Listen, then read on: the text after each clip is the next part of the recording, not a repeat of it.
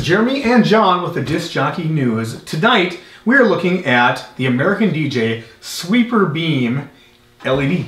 This is a really cool light, Jeremy. I've been playing with it here today in the office, and I'm really impressed with this guy. Tell me about what you like about it, maybe the 3 things you like about it the most. Okay, well, I'm a big fan of, first off, white light. Sure. White, in this particular case, is white in a pin that will cut through if there's a little bit of haze or fog, or even in a non-haze fog room. I just love white light for some reason. I don't know, it's a weird thing for me. That's okay. Secondly is, this has basically Y movement. Okay. It's going back and forth, but I can control the speed of this. So if I wanted to basically do a nice slow sweep, I can do that. So for like a more of a romantic dance, I can have it slowly sweeping, or if I want to go faster, I can. Sure. That's number 2.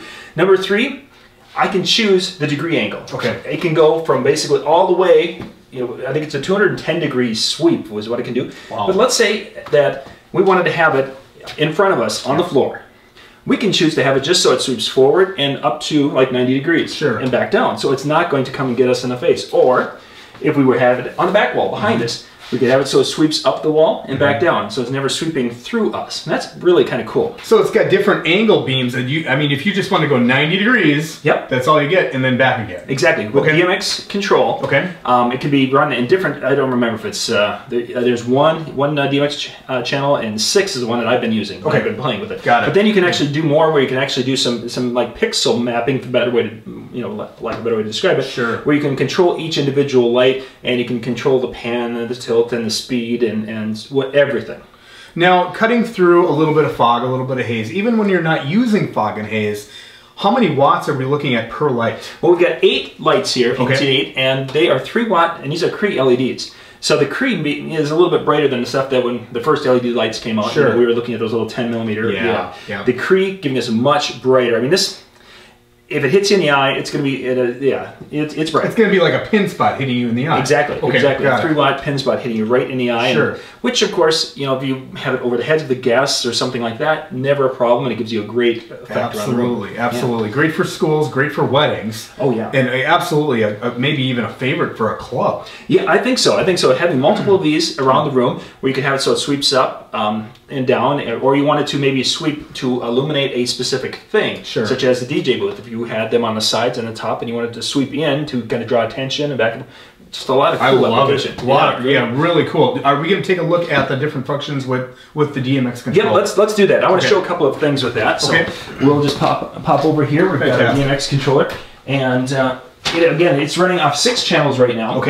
This particular one, if I want to do some manual control, this would be on channel 1. Basically, channel 1 will allow us to do some manual control. Got it. Yeah, it's no fun. So if you want to point it somewhere and just leave it, you could do that right now. Right. If I wanted to point it at your shirt, I can move it to your shirt, and then I go to channel 4, and I go to full on. Oh, then all 8 are illuminated. And all 8 are on, yeah. And then I can control those if I needed to or wanted to do some fun stuff with that. Perfect. But I'm going to move it back into more of a chase mode here. I think, where am I at? Right there. And now it should do some. But here's the part I wanted to show you.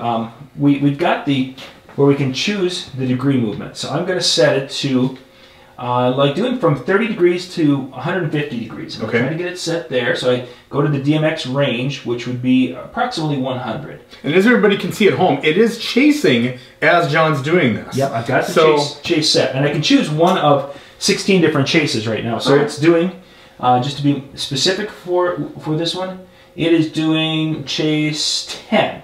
That means absolutely nothing to any of us, but it's chase 10. That's what the base chase 10 means. So I can control another. Right now, of course, it's very bright. It's very bright, but it isn't panning all the way. You'll see that it's doing just short of all the way. Because I've got it set again from 30 to 150. I'm going to move it to another setting where we're actually going to use the 0 to 90. So let's pop it over to that. So now it's resetting itself, and now it should be just basically sweeping towards me, going from 0 degrees up to 90 and back down again. So me DJing here, let's say I've got my truss on top of me, and I've got this basically hanging down. So I can just have it sweep the crowd up just enough and then go right back down. Precisely. Yes. Very cool. And then, again, the DMX control. Maybe we wanted to make it sweep faster. Oh, that's got some pretty good speed to it. Yeah, exactly. You can sweep. You can slow it. Again, I like to sweep the crowd during slow dances with kind of a slower light. Sure. So, you know, I'd probably be the guy who'd be like doing this speed most of the night or slower. But to give you that crazier party feel, you can definitely do that. And again, we're just controlling it with 6 channels of DMX right now. So if you went to the larger, you know, more control, or if you're doing software, you can do incredible things with this. But very simple right now, and it's still being able to do a lot of stuff. Oh yeah, yeah, exactly. The final thing is, we were talking how bright this is. Mm-hmm. Yeah, and it was dimmed down. Now we are at full brightness.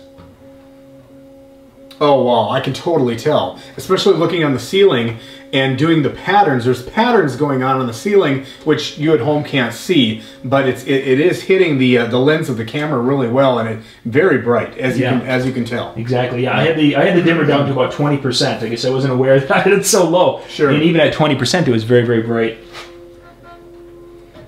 Yeah, very low noise, and there you can see it do some chasing on the back wall. Yep. I'm going to move it down here, and we will adjust our strobe. There we go. We're solid on right there. Okay, So, perfect. and now just to show the dimmability, we bring it down with our dimmer, and basically taking it down to nothing. So. Sure. But yeah, a very neat light from ADJ. This is the Sweeper Beam LED. We'll put a link in the description below so you can find out more about this light from ADJ. All right, thanks so much.